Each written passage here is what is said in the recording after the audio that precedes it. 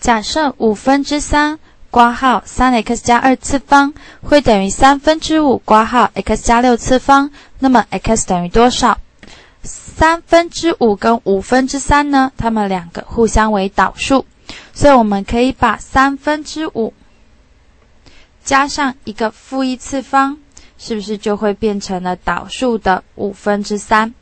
好，所以呢，我们只要将其中的一个更改一下。好，我们把3/5改过来好了。好，这样子改过来会变成什么呢？把3/5写成5/3的-1次方，而外面原本是不是就还带了一个 3x 加2次方，所以我们要把它写上去。好，会等于原本右边的5/3括号 x 加6次方。接着呢，两边相等，所以呢，次方应该也会相等。